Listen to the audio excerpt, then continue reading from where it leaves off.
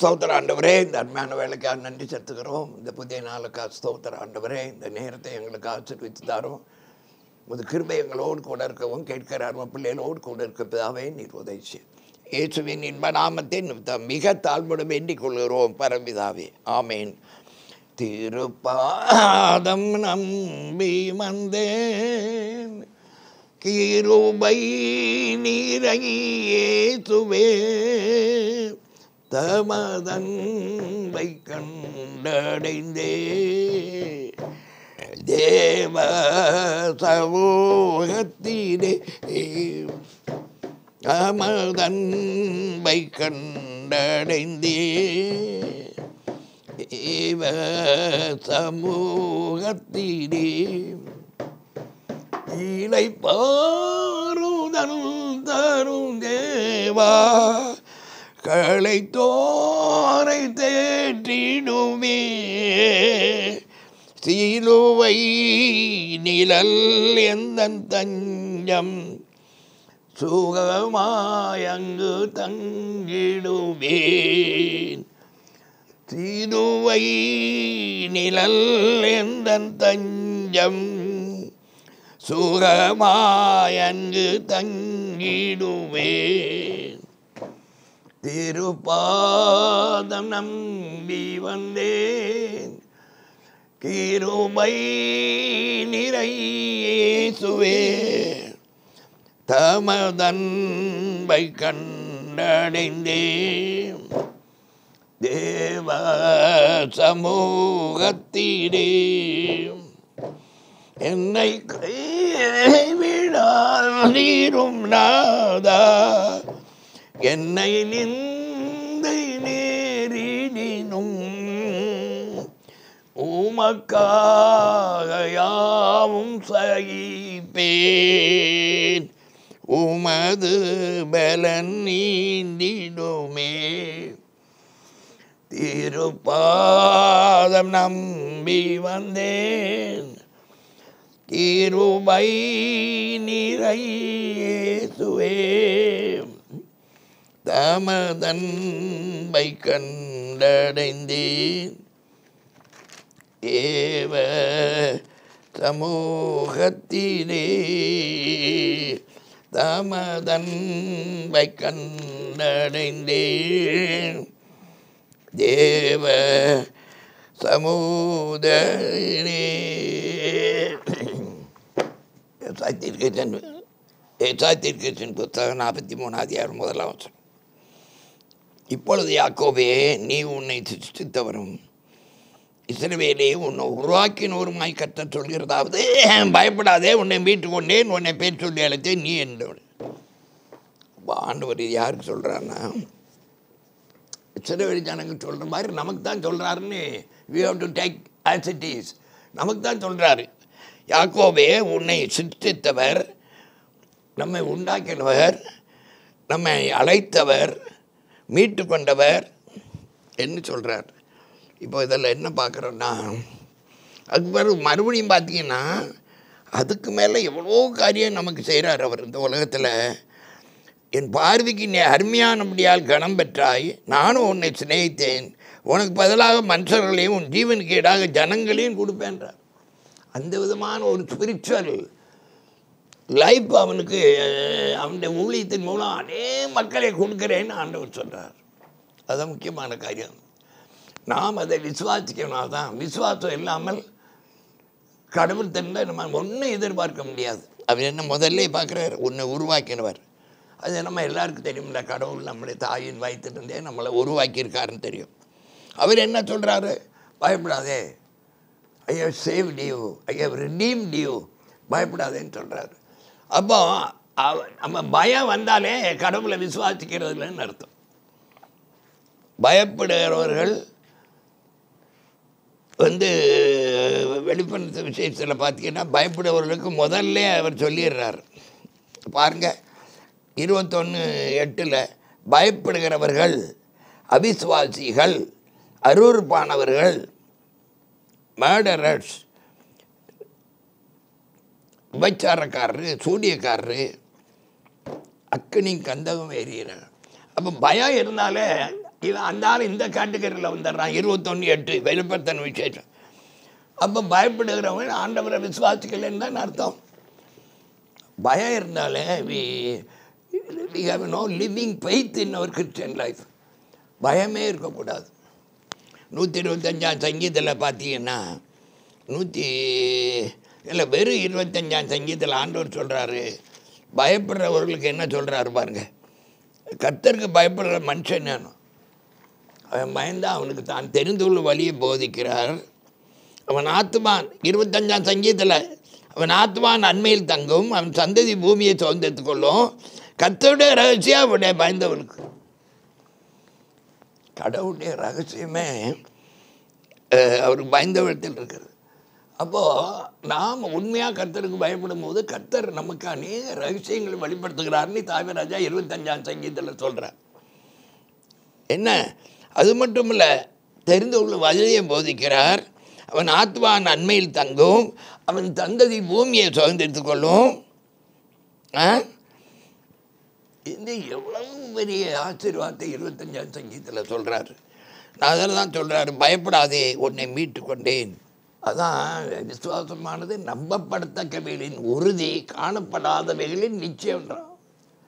Evidence of things hoped பார், இல்லை substance of things hoped bar, evidence of things not seen. எபிரேயரில் பார்க்குறோம். அதே 12 எபிரேயரில் பார்க்குறோம், உங்களுடைய ஓட்டத்தை இயேசுவை நோக்கி ஓடணும். விசுவாசத்தை துவக்கிறவர் யார்? இயேசு. முடிக்கிறவர் யார்? அவர். அவரை நோக்கி நம்முடைய ஓட்டத்தை ஓடணும்னு தான் எபிரேயர் 12:1 வாசிக்கிறோம்.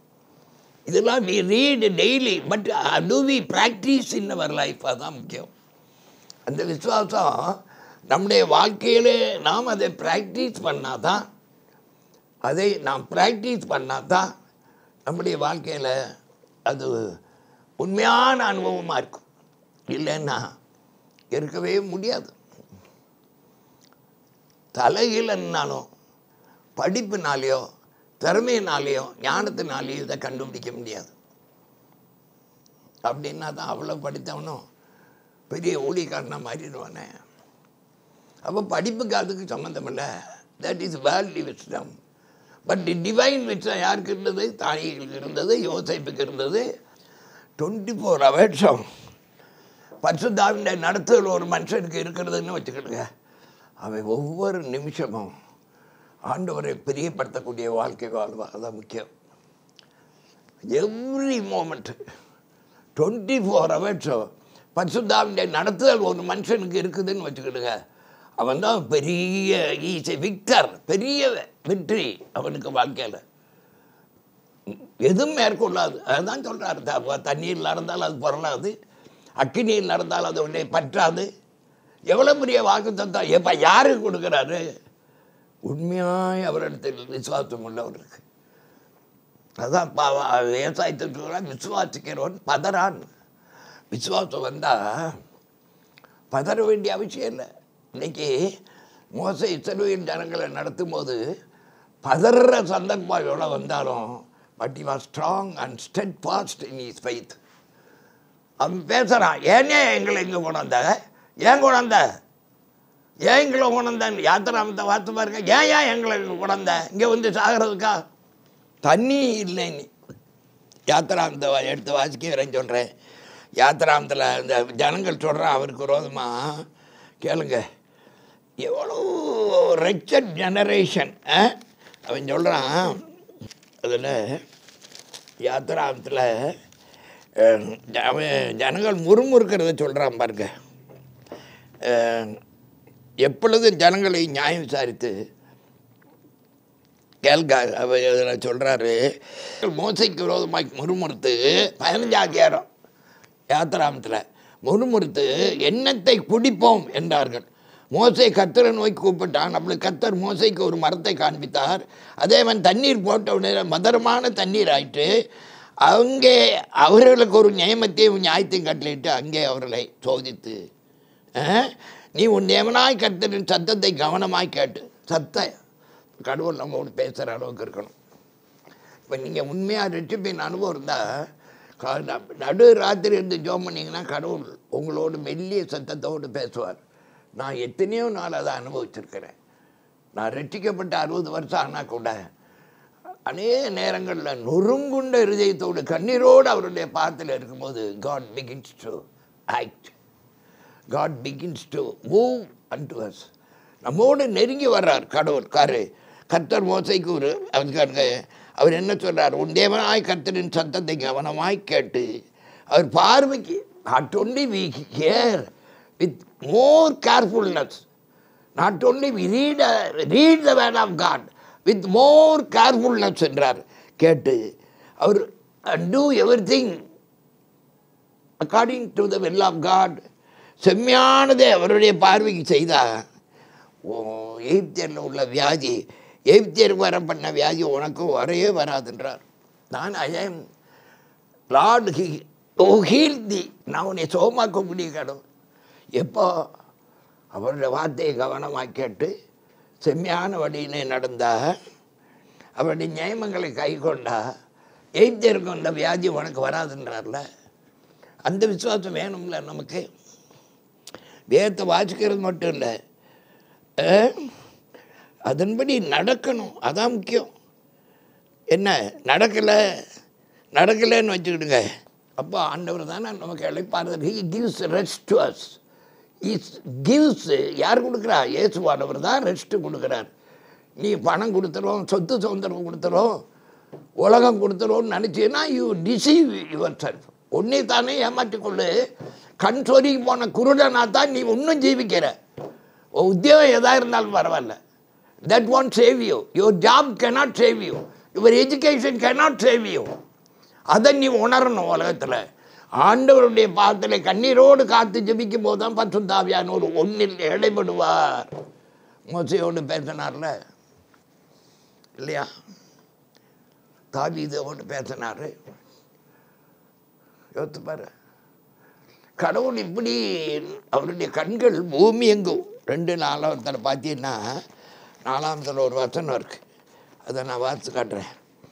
அவருடைய கண்கள் பூமி எங்கும் உலாவுகிறதுன்றான். யார் சொல்கிறார்? 4 வாசிக்கணும். எடுத்து வாசிக்கிறேன் பாருங்க. ரொம்ப அருமையாக இருக்கும் அந்த வார்த்தை. நமக்கு ஒரு பெரிய ஆறுதலை தரும்.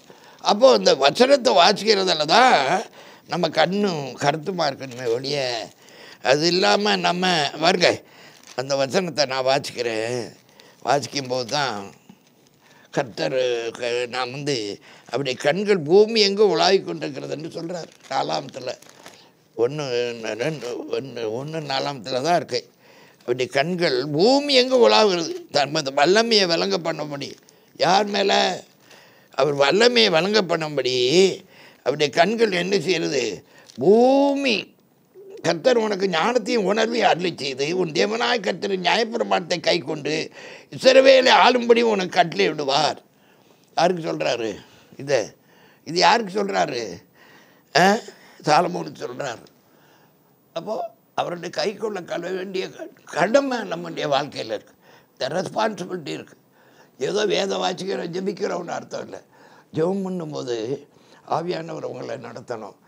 ஜெபிக்கும் போது மட்டும் இல்லை, வேத வாசிக்கும் போது உங்களுடைய எண்ணம் சிதறாதபடி அந்த வசனத்தை தியானிக்கும் போது இரவும் பகலும் கர்த்தருடைய வேதத்தில் இரவும் போது தியானமாக இருக்கிற மனுஷன் பாக்கியவான்னு சொல்கிறார்ல சங்கீதத்தில் பாரு. இரவும் போலும் கர்த்தருடைய வேதத்தில் தியானமாக இருக்கிற மனுஷன் பாக்கியவான். அது வாசிப்பார். இரவும் பகலும் கர்த்தருடைய வேதத்தில் தியானமாக இருக்கிற மனுஷன் பாக்கியவான். அவன் நீர்க்காலின் ஓரமாய் நடப்பட்டு தன் காலத்தில் தன் கனியை தந்து இலையில் இராதிருக்கிற what all he does that will prosper. எப்போ இரவும் பகலும் அவனுடைய வயத்தில் தியானமாக இருந்து அவன் எப்படி இருப்பான்? நீர்க்காலின் ஓரமாய் நடப்பட்டு தன் காலத்தில் கனியை தந்து இலையுறாதிருக்க மரத்தை போட்டிருப்பான். அவன் செய்வதெல்லாம் பாய்க்கும். எப்போ வரும்? when he gets thatன்னா இரவும் பகலும் அந்த வயத்தில் தியானமாக இருக்கணும். ஏதோ when we give more importance to sleepன்னா நம்ம தூக்கிக்கிட்டு தான் இருப்போம். அப்கோர்ஸ் தூக்கம் அவசியம்தான், ஒரு 4-5 மணி நேரம் அவசியம்தான். பட் 8 மணி நேரம் 9 மணி நேரம்னா இது ஒரு பெரிய it is a great error that we do in our day-to-day life. We give more importance to sleep more importance to eatings, more importance to pleasure.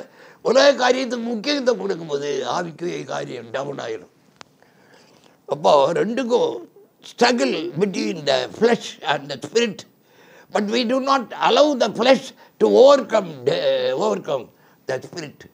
அப்போ அந்த மாம்சம் நம்முடைய ஆவியை மேற்கொள்ள விடாதபடி நம்முடைய வாழ்க்கை உண்மை உத்தமமாக இருக்கணும். வாழ்க்கையில் அதை செய்யலை, அட்டர் ஃபெயிலியர் தான். நீங்கள் எப்படி தான் படித்தவனாக இருந்தாலும் சரி, எப்படி தான் திறமைசாலியாக இருந்தாலும் சரி, எத்தனையோ நோபல் பிரைஸ் வாங்கினா கூட பரலோகத்துக்கு போகிறது திடீர் என்று யாருமே எதிர்பார்க்கவே முடியாது. ஏன்னா கடவுள் என்ன சொல்கிறாருன்னா, மனுஷனுடைய வழியை ரொம்ப சீர்தூக்கி பார்க்குறாரு. சீர்தூக்கி பார்க்காம அவர் யாரையும் ஆசீர்விக்கக்கூடிய ஆண்டவரே இல்லை. அவர் மனுஷனுடைய வழியை சீர்தூக்கி பார்க்குறாருன்னு சொல்கிறது. அப்போ அந்த நிலைமை நம்முடைய வாழ்க்கையில் எப்போ வரும்ன்றதை நாம் சிந்திக்கணும். அதை தான் சிந்தனைன்றான். சிந்திக்கணும். சிந்தனை இல்லை, அது இல்லைன்னா அட்டர் ஃபெயிலியர் தான் நம்முடைய வாழ்க்கை. அதான் ரொம்ப முக்கியமான காரியம் லைஃப்பில் நம்ம கடைப்பிடிக்க வேண்டிய காரியத்தில் என்னன்னா, what all we follow in our day to day life, how we keep the word of God, how we allow the word of God to dwell in the hearts of a man, so he will be always guided by the Spirit of God, guided by the word of God, so he will not go astray. வழியை விட்டு போக மாட்டான். கடவுளுடைய வழியை விட்டு தலையினால் போக மாட்டான். எப்போ ஒரு ஸ்பிரிச்சுவல் லைஃப் ஒரு மனுக்கு வந்தால் தான், இல்லையா? அது இல்லைன்னா அந்த பாரு நான் வாசிக்கிறேன். ஒவ்வொரு நாளும் வேதத்தை நம்ம வாசிக்கும் போது ஒரு அரை மணி நேரம் கூட வாசித்தா கூட போதும். ஆவினால் நிறைந்து வாசிக்க பழகணும். ஏதோ பேப்பர் படிக்கிற மாதிரி அல்லது பள்ளிக்கூடத்துக்கு போகிறதுக்குரிய புக்கு படிக்கிற மாதிரி படித்தோம்னா God won't reveal his guidance to us. அதுக்கு சொல்ல மாட்டார். எப்படினாலும் ஒரு நாள் கண்டுபிடிக்கவே முடியாது, தலைகள்னாலும் முடியாது.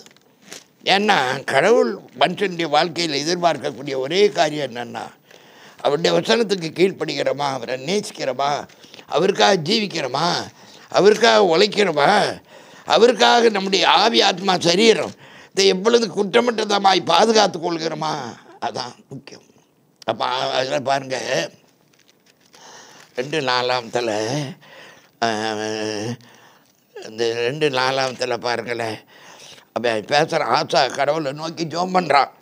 ஆசா தன் தேவனாய் கர்த்தரை நோக்கி, கர்த்தாவே பலம் உள்ளவனாய்க்கும் பலனற்றவனுக்கும் பலம் உள்ளவனுக்கும் உதவி செய்கிறது நமக்கு லேசான காரியம். எங்கள் தேவனா யார் பேசுகிற? ஆசா யார்? அவன் ஸ்தானத்திலே அபியாவின் மகன் ஆசா ராஜாவானான். 10 வருஷம் மட்டும் அமெரிக்கா 10 வருஷம் சமாதானம் சொல்கிறான். பிறகு துருவவுட்டு சமாதானம்னு பின்னாடி சொல்கிறான். அப்போ பாருங்கள், கூப்பிடும்போது எனக்கு தொடையிலும் உம்மை சார்ந்து உம்முடைய நாமத்தில் ஏராளமான கூட்டத்திற்கு எதிராக வந்தோம். கர்த்தாவே நீர் எங்கள் தேவன், மனுஷன் உம்மை மேற்கொள்ள விடாதையும். மனுஷன் நம்ம மேற்கொள்ள விடக்கூடாது. அதுதான் ஆண்டவருடைய சித்தம். The man should not overcome us. The man should not supersede us. அந்த ஒரு அனுபவம் இருக்கும்போது தான் அப்புறம் என்ன சொல்கிறாரு பாருங்க. அப்படி கர்த்தர் அந்த எத்தியோப்பியரையும் ஆசாவுக்கும் யூதாவுக்கும் முன்பாக முறியெடுத்தாருன்னு பார்க்குறோம், இல்லையா? இந்த ஜனங்கள், யூதா ஜனங்கள் யாவரும் சந்தோஷப்பட்டாங்க. நீங்கள் முழு இருதயத்தோடு ஆணையிட்டு தங்கள் முழு மனதோடு அவரை தேடினால் கர்த்தர் அவர்களுக்கு வெளிப்பட்டு சுற்றுப்புறத்தாரால் யுத்தம் வராதபடி அவர்களை இளைப்பாரம் பண்ணுவார்னு சொல்கிறார். அப்போ ஆசாவின் இருதயம் அவன் நாட்களில்லாம் he was perfect, his heart was perfect, உத்தமமாக இருந்தது ஆசாவின் இருதயம் அவனுடைய நாட்கள்லாம். அவன் அரசாண்ட 35 வருஷம் மட்டும், அவன் அரசாண்ட 35 வருஷம் யுத்தம் இல்லைன்றான். காரணம் என்ன? அவன் ஆண்டவருடைய வார்த்தைக்கு கீழ்ப்படியக்கூடியவனாக இருந்தான். அவங்க பரசாட்டுறான் பாருங்க. இஸ்ரவேலில் அநேக நாளாய் மெய்யான தேவன் இல்லை, உபதேசிக்கிற ஆசாரியன் இல்லை, வேதம் இல்லை. தங்கள் நெருக்கத்தில் இஸ்ரவேலின் தேவனாய் கர்த்தரை திரும்பி அவரை தேடின போதோ அவர் அவர்களுக்கு வெளிப்படும். கர்த்தரை தேடும் போது, கர்த்தரை தேடாமல் கண்டுகொள்ள முடியுமா? தேடணும்ல. அண்ணாள் டெய்லி ஆலயத்துக்கு போனால, பிள்ளை இல்லை எல்லாரும் கேவலமாக பேசுகிறான். விஸ்வாசத்தின் மன உறுதியோடு போய் ஆசீர்வாதத்தை பெற்று கொண்டான்னு பார்க்குறோம். வேறு யார்? அதே மாதிரி வேதத்தில் பார்த்தீங்கன்னா தானியேல், யோசேப்பு இவர்கள்லாம் ஆண்டவருடைய விசுவாசத்தில் உறுதியோடு இருந்து பூமியில் உயர்த்தப்பட்டார்கள். யோசேப்பு உயர்த்தப்பட்டான். தானியேல் அநேக ஆட்களை செம்மையான பாதையில் நடத்தின. அன்னி தானியேலில் வாசித்து பார்த்தீங்கன்னா அவனுடைய அநேகருடைய சொப்பனங்கள்லாம் அர்த்தம் சொல்லிடுவான். அந்த ஒரு திறமை யோசேப்புக்கு இருந்தது, தானியேலுக்கு இருந்தது. இந்த விதமான ஆசீர்வாதத்தை தேவன் எல்லாருக்கும் கொடுக்க சித்தமுள்ள ஆண்டவராக இருக்கிறார். அது இல்லைன்னு வச்சுக்கிடுங்க, சும்மா ஏதோ இருக்கிறவன் பக்தியாக இருக்கும். எல்லா இப்போ இந்துக்கள் இருக்கான், முஸ்லீம் இருக்கான், அந்த வெளியரங்கமான பக்தி இருக்குமே வெளியே உள்ளான பக்தி மனுஷனுடைய வாழ்க்கையில் வராது. இந்த உள்ளான பக்தி வரலைன்னா அவன் எத்தனை குட்டிக்காரனை போட்டாலும் பரலோகத்துக்கு போக முடியாது.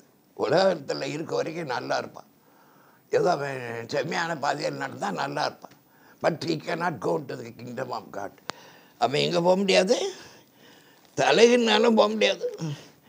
என்னன்னாலும் அவன் பரலோக ராஜ்யத்துக்கு போக முடியாது. அதான் அவர் சொல்கிறாரு, இவன் சொல்கிறார்ல, அவன் ஏசாய்த்திற்கு சொல்கிறார்ல, இல்லை 47 சொல்கிறார் பாருங்க. ஏசாய்த்திற்கு சொல்கிறாரு, இது ஏசாய்த்திற்கே தானே? ஆமாம், 43 சொல்கிறார்ல, 43 சொல்கிறாரு, பயப்படாதே நான் உனக்கு துணை நிற்கிறேன்னு சொல்கிறார்ல. அதான் சொல்கிறத நம்ம வாசிக்கிறோம் பாருங்க. உருவாக்கினவர் என்ன சொல்கிறாரு? உன்னை மீட்டு கொண்டேன், உன்னை பேர் சொல்ல அழைத்தேன், உன்னோடு கூட இருக்கிறேன். நீ ஆறுகளை கடக்கும்போது உண்மையில் பொருள்வதில்லை, நீ அக்கினியில் நடக்கும்போது வேகாதிருப்பாய், அக்கினி ஜுவாலை உன்னை பற்றாது. இஸ்ரவேலின் தேவனாய் கர்த்தராய் நான் என்ன சொல்கிறேன்? உனக்கு ஈடாக இத்தியோப்பியரையும் சேபியாயும் கொடுக்குறேன். நீ பார்வைக்கு அருமையானபடியால் கனம் பெற்றாய், நானும் உன்னை சிநேகித்தேன், அதனால் உனக்கு பதிலாக மனுஷர்களே. அப்போ கடவுள் நம்மை சிநேகிக்கும் போது இப்படி so many souls. அதான் நம்முடைய ஊழியத்தின் மகிமை. நீ உலக மனுஷன் நடந்த கடவுள் எப்படி நேசிப்பார்? உலக காரியத்தே சிந்திப்பார். எப்படி பணம் அதிகப்படுத்துகிறது, எப்படி பணம் வாங்கி ஒருத்தனுக்கு கொடுக்காமல் இருக்கிறது, இதெல்லாம் அவர் பார்த்துக்கிட்டே இருக்கார்ல. அப்போ கடவுளை ஏமாற்ற முடியும். கடவுளை ஏமாற்றணும்னு நினச்சின்னா உனக்கு ஒரு ஆசீர்வாதம் வராதில்ல. ஆனால் இருப்பேன், சவுத்தோடும் பலத்தோடும் எல்லா மனுஷரும் மாதிரி இருப்பேன். ஆனால் உன்னுடைய latest stage will be very very very pathetic. அதை மட்டும் மறந்து போக முடியாது. You can not escape. நான் படிச்சிருக்கேன், எனக்கு இத்தனை ப்ராப்பர்ட்டிஸ் இருக்குன்னு யூ கேன் நாட் போஸ்ட். ஒரு நிமிஷம் ஒரு மனுஷனை ஆண்டவர் தொட்டால் போதும். சுண்டு வரலால் ஒரு மனுஷனை ஆண்டவர் தொட்டால் அப்படி கட கட கட கட கட நடுங்கிடுவான். அதான் ஏசாயில் பார்க்குறங்க, என் வசனத்துக்கு நடுங்கிறவனே நோக்கி பார்க்குறேன்றார். ஏசாயா 62 பாருங்க. என்னுடைய 62 63 அவர் சொல்கிறாரு. ஏசாயா 66 முடிய போகுது. ஆனாலும் சிறுமைப்பட்டு ஆவியில் நொறுங்குண்டு என் வசனத்துக்கு நடுங்கிறவனே, சிறுமை பண்ணால் தன்னை தாழ்த்தணும், ஆவியில் நொறுக்க பண்ணணும், என் வசனத்துக்கு நடுங்கணும், அவனை தான் நோக்கி பார்க்குறேன்றார் ஏசாயா 66. இதெல்லாம் நமக்கு தெரியுதில்ல. how far we follow it in our life is more important for a Christian. அன்பின் ஆண்டவரே, இந்த அருமையான வேலைக்காக நன்றி செலுத்துகிறோம். ஆண்டவரே, யாக்கோபு கொடுத்த வாக்கு தத்தம், யாக்கோபை ஆண்டவரே நீர் ஒரு மனுஷனை பிடிக்கிற மனுஷனாக மாற்றுவீர், என் வசனத்துக்கு நடுங்கிறவனை நோக்கி பார்ப்பேன்னு சொல்கிறீர். அப்போ தேவனுடைய வசனத்துக்கு நடுங்கும் போது பாவம் செய்யாத ஒரு வாழ்க்கையை நமக்கு கொடுக்கிறீர். செம்மையான வழியிலே நடக்கக்கூடிய ஒரு வழியை நமக்கு காண்பிக்கிறீர். நம்முடைய வாழ்க்கை அநேகருக்கும் முன்மாதிரி இருக்கக்கூடிய அளவுக்கு சகல விதமான ஆவிக்குரிய ஆசீர்வாதங்களை நம்மை நிரப்புகிற ஆண்டவராக இருக்கிற முடியாது. ஸ்தோத்திரப்பா. செய்தி கேட்ட மக்களுக்காக ஜெபிக்கிற ஆண்டவரே, திருவசனாவோட உலகிலே கிரியை செய்யணும். ஏதோ வெறுமையாக வாசிக்கக்கூடாது. That is the word of God should penetrate into deep heart of the man. அது பெனிட்ரேஷனில் உள்ளே போகும்போது அவன் ஒரு பாவமான சிந்தனையே அந்த மனுஷனுக்கு வர முடியாது ஆண்டவரே. அதுக்காக நாங்கள் ஸ்தோத்திரம். அந்த அனுபவத்தை எங்களுக்கு தான். உமக்காக ஜீவிக்கக்கூடிய ஒரு வைராக்கியம், உமக்காக உழைக்கக்கூடிய ஒரு வைராக்கியம், உமக்காக எல்லா காரியங்களையும் செய்யக்கூடிய ஒரு அனுபவத்தை தாரும். துதிக்கிறோம், ஸ்தோத்தரிக்கிறோம், நன்றி செலுத்துகிறோம். எல்லா காரியங்களுக்காக கோடாகோடி ஸ்தோத்திரங்கள் இருக்கிறோம். இந்த நல்ல ஜப ஐக்கியத்துக்காக ஸ்தோத்திரம் ஆண்டவரே. இந்த அருமையான ஜேடிகே நிறுவனத்துக்காக ஸ்தோத்திரம் ஆண்டவரே. உழைக்கிற அருமை பிள்ளைகளுக்காக, சப்போர்ட் பண்ணுகிற மக்களுக்காக, கொடுக்குற மக்களுக்காக, ஜெபிக்கிற மக்களுக்காக ஜெபிக்கிறோம். எப்படியாவது இந்தியா முழுதும் இந்த செய்தி போதும் ஸ்தோத்திரம். உலகத்தின் பல பாகங்களில் யூடியூப்பில் இந்த செய்தி போதும் ஸ்தோத்திரம். அநேகர் ரட்சிக்கப்படணும். அதான் தெய்வ சித்தம். Every all should come to the glory of God, come to the salvation சொல்கிறீர். அப்போ எல்லாரும் ரட்சிக்கப்படுவது சிந்தா, எல்லாரும் மீட்கப்படுவது சிந்தா, எல்லாரும் பரலோக ராஜ்யத்தை பிரவேசிப்பதுதான் சிந்தா. நரகத்துக்கு போகிற சிந்தமே இல்லை. அப்போ அதுக்கு நாம் மாத்திரமாக இருந்தால் தானே God will begin to bless us, begin to raise us in this world. உலகத்தில் உயர்த்துவார். அவர் நினைச்சா உயர்த்துவார். அவர் நினைக்கிறாரா நம்ம உயரையே முடியாது, தலையில் நின்னாலும் முடியாது. அதான் தெய்வ சித்தம். மேற்பட்ட ஆசீர்வாதத்துக்காக ஸ்தோத்திரம். காத்துக்கொள்ளும், பலப்படுத்தும்.